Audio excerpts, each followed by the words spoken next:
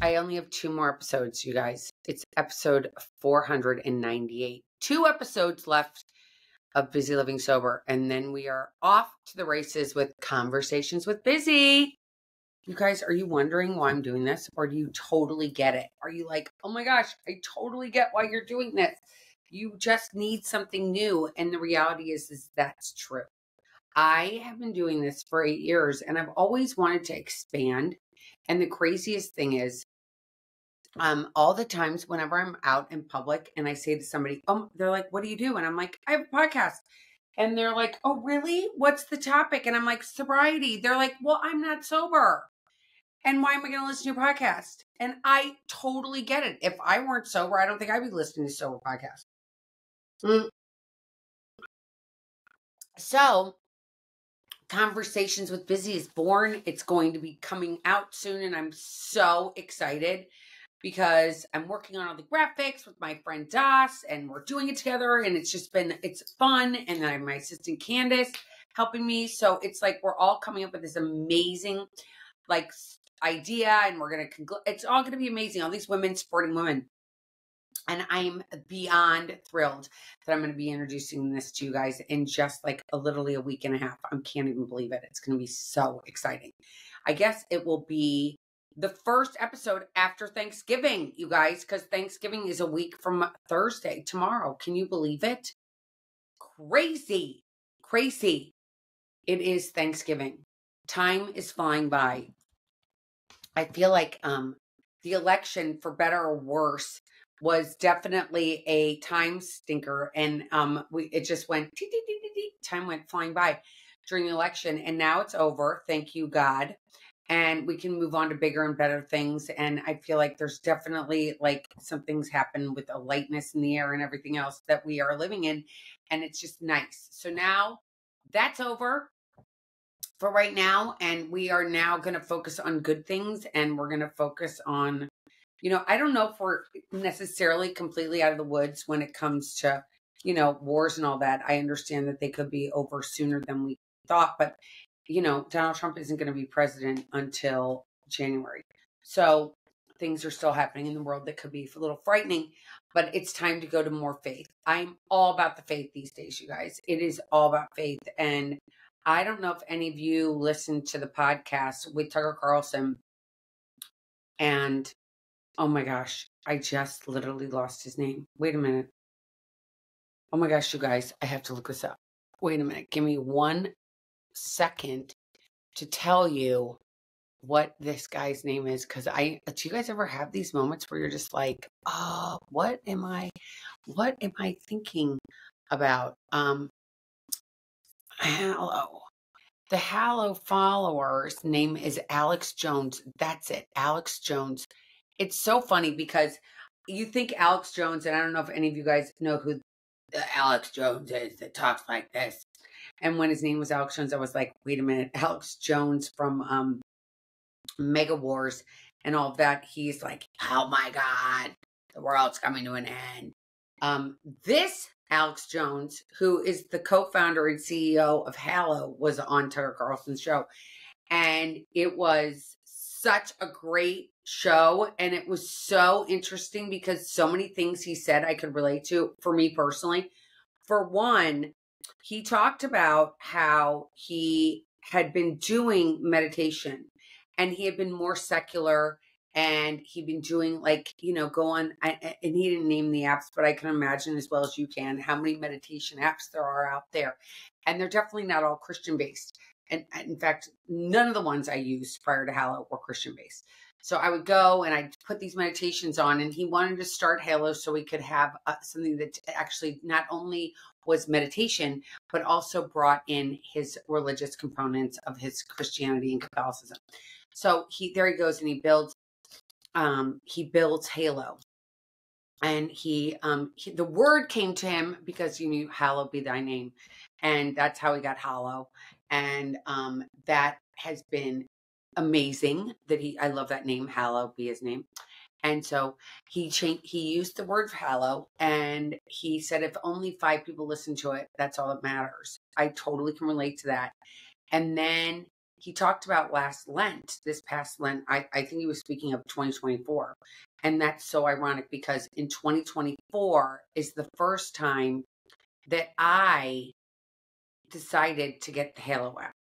And so obviously I'm not alone. I think there were a lot of people that decided I've got to go get into more spiritual life, a more religious life. I've got to get closer to God. How am I going to do it? And Halo was presented, and so many people like I did said, you know what? I'm going to sign up and I'm going to get a subscription.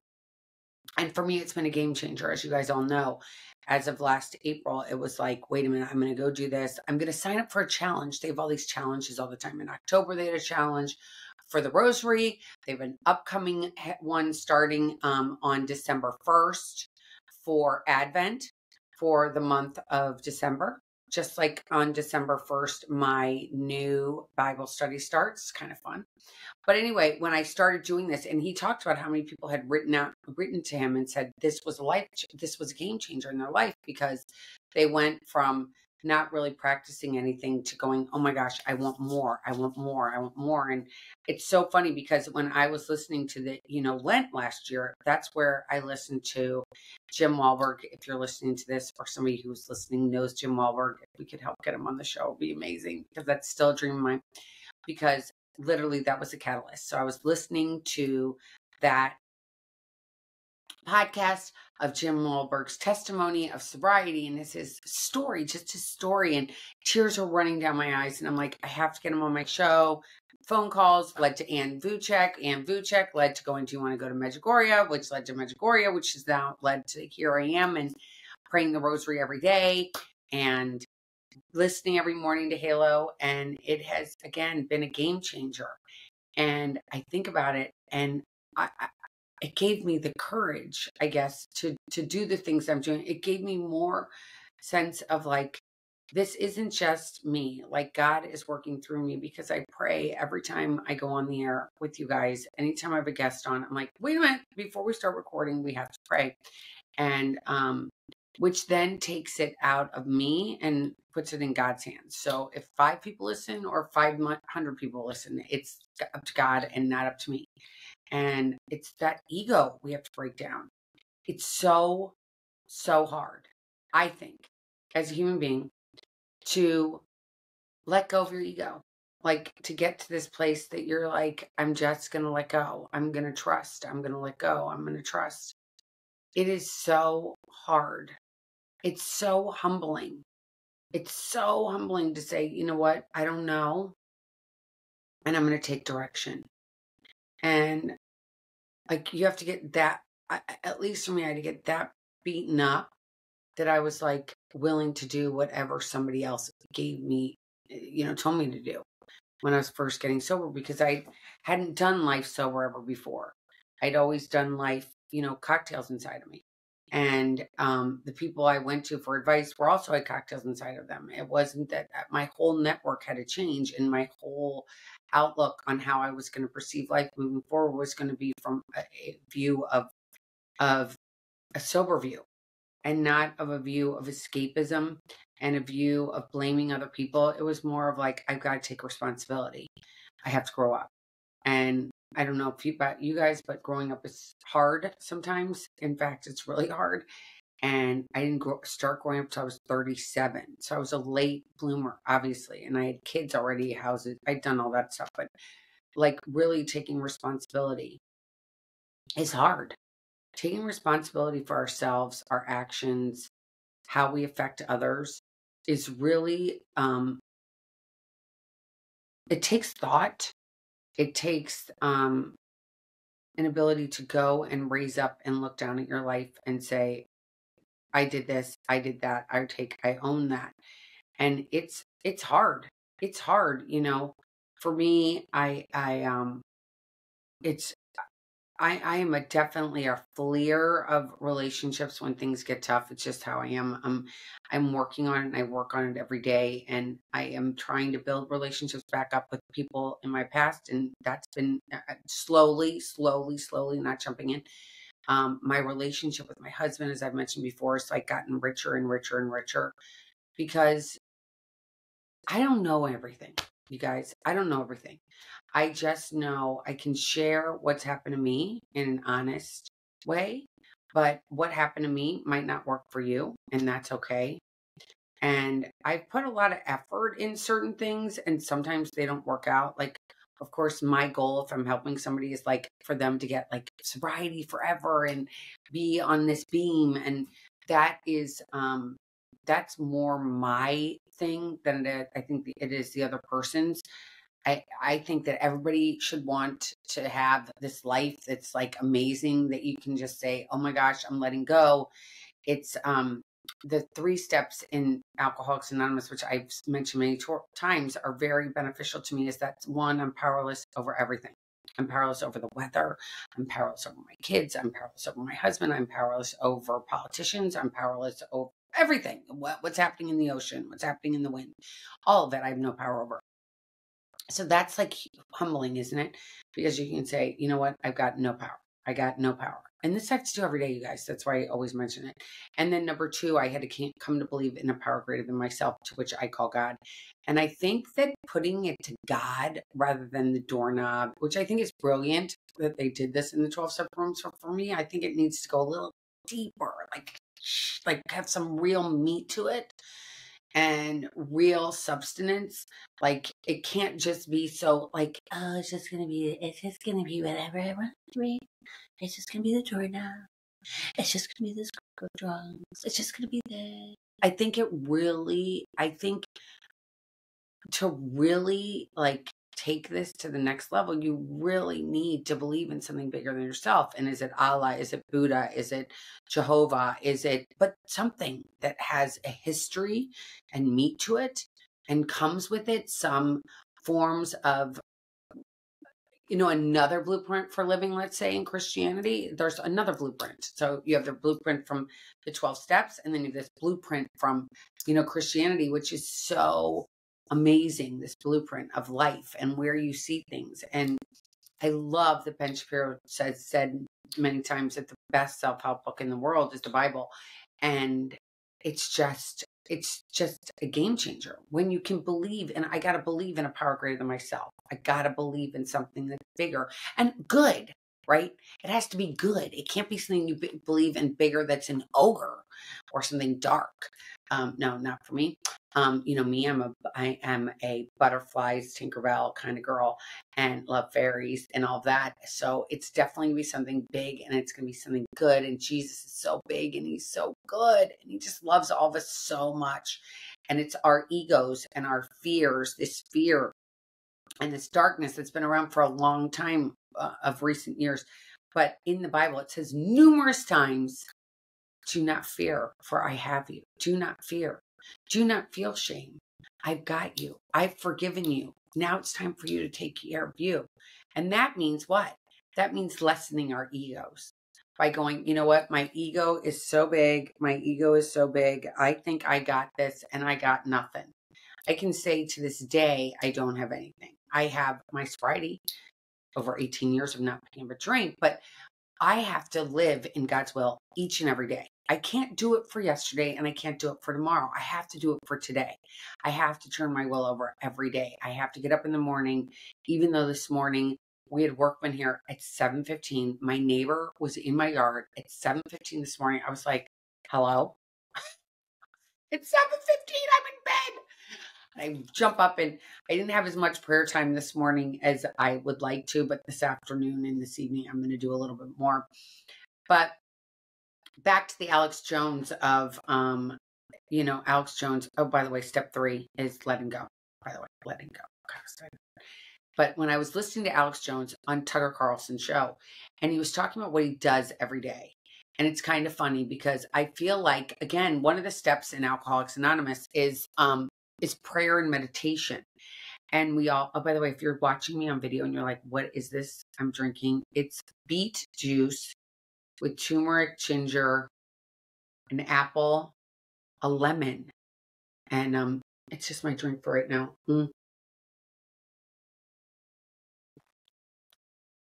It's a little sour and I keep drinking it. But anyway, I just lost this. Okay, so Alex Jones talks, and at the 12 steps talks about prayer and meditation.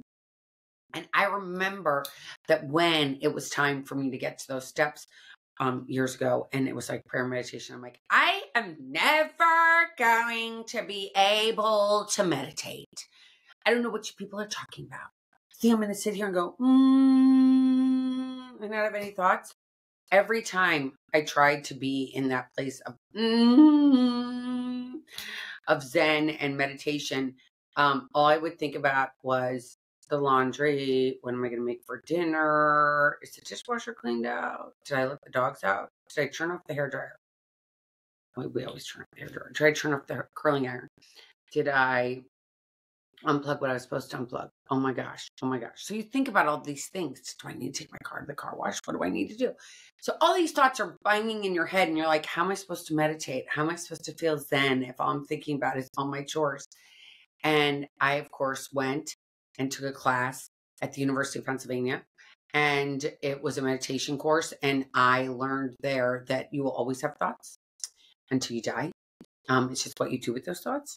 And so when I did that, I learned how to meditate. And as time comes and goes, and, if you're anything like me, I do some things for a little bit of time and then I stop doing them and then I pick them up and then I stop and then I pick them up and then I stop and then I maybe pivot something here and there. And that has given me the ability to see different types of meditation and not be so hard on myself when I don't do it, even though I love doing it. So, in the beginning, we learned how to do 1 minute of meditation, just literally just breathing in and out. And Alex from Halo, his meditations that he does 20 minutes, he says, every day. He takes 20 minutes in just silence, because I think prayer is talking to God and meditation is listening to God. He came up with the name Hallow. Hallow be thy name. And the name of his app, from listening. It was like when I was sitting here thinking about changing the name, I've thought about it so many times and I've kind of done it like a little half-assed, if I'm going to be honest, that I've been like, oh, I'm going to be this, and I'm going to be that. But this time I'm going full tilt, and if it doesn't work out, it doesn't work out, and that's okay. If it does work out, great, I'm psyched. But it's just something that I felt like God brought to me, and I woke up in the middle of the 4 o'clock in the morning, jumped out of bed, got on my computer, started playing with it, and just decided, let's do it. Conversations with Bizzy. And I think if we all take this time in our lives just to get quiet, there's so much noise. Computers, telephones, apps, social media, and noise. It's so nice just to get quiet at times. And as hard as it seemed for so long, it was like, I can't do that. I can't get quiet, because my brain was kind of like do you remember those old pinball machines where you'd go and you'd pull it back and the ball would go up and then it would go ding, ding, ding, ding, ding, ding, ding, ding, ding. And I had to tell you, for a long time, that's how my brain was. My brain was constantly going ding, ding, ding, ding, ding, ding, ding, ding, ding, ding. It was literally moving constantly and going from one thing to the next thing, to the next thing, to the next thing. Now, I never ever knew that I had ADD. It was not actually a thing, I don't think, when I was a kid growing up after being born in 1968. But fast forward to today, one of my closest friends always says to me, you have ADD. And I'm like, okay, I do. And then my husband's like, yeah, you do. Because I will be in the middle of doing one thing, and then I'm going to go over here, and then I'm going to go over there, and I'm going to go over there. So when I was getting sober and had those feelings of like, oh my gosh, I'm going from this thing to that thing to this thing to that thing to over the hill to over the mountain to the beach to the ocean. Now where did I come back to? And can any of you think of relate to that? How exhausting is that? You're constantly just like ding, ding, ding. And at least for me, I could barely get anything done. So, getting sober and learning this tool was so freeing. It was like this thing that I thought was going to be so painful, like sitting there and just being quiet and having thoughts was going to be painful because I had scary thoughts from my past that would come into my head, come racing in. And I think that I'd become these old thoughts. But I learned to replace the old thoughts with new thoughts. You know, it's like really replacing things. And when Alex Jones started Halo, it literally, he brought us a gift that is like, not only is he teaching us to meditate and teaching us the word of the Lord, but it's also teaching us how to just be and realize that God is what's important. God is what's important, because I don't know if it's because of my age and, you know, being 56 years old, but, you know, you think about I mean, I've already lost one parent and lost many friends, have died. You know, I don't know if a lot of people that are 56 have lost as many friends, or it's not a competition, but I know that I've lost, you know, some of my closest ever friends are gone now. And so I know that, like, we're all going to die. It's imminent, right? We are all going to die.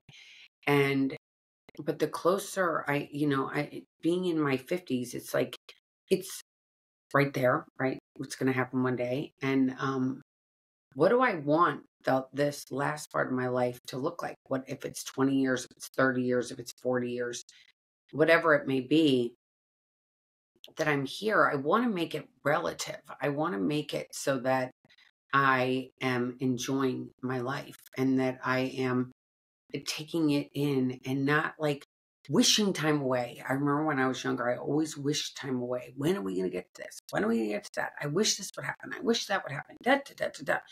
And I can't wait till they grow up. I can't wait till they carry their own bags. I can't wait to this, of course, is referring to my children. And here we get to at the age, at least of the 50s for me, and go, oh my gosh, why did I wish that time away? It was such an amazing time, and it went by so fast. And when I was younger, people would say to me, oh my gosh, enjoy your kids because it's going to go by so fast. And when you're in the middle of it, you're like, no, it's not. It's taking forever. But when you look at it and you think about it in perspective, it happens so fast that they go from being literally babies to out the door having their own babies. And for me personally, I feel like that this time of knowing that, you know, life is fleeting and it's only once, and while we're here, I want to enjoy it. And I hope that I go to heaven when I die. And what is it going to take to do that? Like, what tools do I need to be doing, and what tools do I need to be using so that I am honest, loving, and caring to all? And I try to help others, and sometimes I try and it falls on deaf ears, and I have to have the courage to say this isn't working, and I wish you the best. And I've had to do that recently, which was hard, but I realized that I wasn't helping a person, and that was hard. But that's humbling, right? It's humbling when God says, guess what, you can't help this one. And you're like, wait a minute, I want to help him so bad. No. And you have to go, okay, I surrender. I can't help this person. I got to keep moving. That takes courage. It takes courage to say, you know, something isn't working. It takes courage to say, to stand up for yourself and say, you know, I've done my best. And if my best isn't good enough for you, that's okay. But it's not good enough for me. And that's, again, owning ourselves. It's like, do people want, I was listening to this thing this morning, and I don't have it right next to me, so I can't repeat it verbatim, but I can repeat it as what I remember. And this morning when I was listening to this, I think it was Mark Wahlberg. I can't remember who it was, but anyway, on Halo, I'm going to post it on here just so you can have it. Go look in the description. But to paraphrase what it said was that, you know, getting more humble is like the goal of life. Let's just face it. It's like less Elizabeth and more God, less Elizabeth, more God, less Elizabeth, more God, like constantly. It's like less of my ego and less of this material, like the material person that I want to be or what I've been forever. It's changing that and getting just closer to prayer, closer to real relationships, closer to just surrendering and just being in the moments and not really being upset if what I deem to be right doesn't happen. It's going, okay, then that wasn't meant to be. And having the courage and the fortitude to say, you know what, it's not that, it's okay. That didn't work out the way I wanted it to, but God had a different plan. And that is just so amazing to say that God had another plan and not put it as you're a bad person or somebody else is a bad person or put blame on somebody else and just say it wasn't meant to be. And that's humbling to say, you know what, it's not meant to be. Something didn't work out. That square peg that was trying to put into that round hole didn't work out. And it's not because I haven't done everything I can. I tried to put it in there and it doesn't want to go because it doesn't fit. And I got to let it go now and walk away. And that is truly, truly humbling to go and finally go, I get it. I get it. You've told me enough, God. This is not going to work out. This is not in God's plan. So you need to buckle up and just say, I got it. And just surrender. And it takes a lot to just go surrender. I spent many years going, I got to make this work. I got to make this work. I got to make this work. And I have to tell you that as of late, learning to just let go is so freeing. It is so freeing just to go, I just got to let go. I don't know what's supposed to happen. God has a plan. I don't know. I don't know. I don't know. I don't know. And I'm going to try this. And if it doesn't work, well, then it's not meant to be. Well, that's enough of me, isn't it? Oh my gosh. Square pegs, round holes, new podcast cover, new podcast name. All of it's happening. Here we go. Are you ready for the ride? I hope you are. I hope you enjoyed today's show. If you did, subscribe. Go to my website, elizabethchance.com. Sign up for my newsletter that will go right into your inbox on Friday mornings at 10 a.m. And you will also get alerted to new podcasts every Monday and Wednesday that they are dropped. And again, this is episode 498. One of my last times here for me to sing my little jingle. We're getting a new jingle and everything. So here we go. Until next time, everybody, keep getting busy.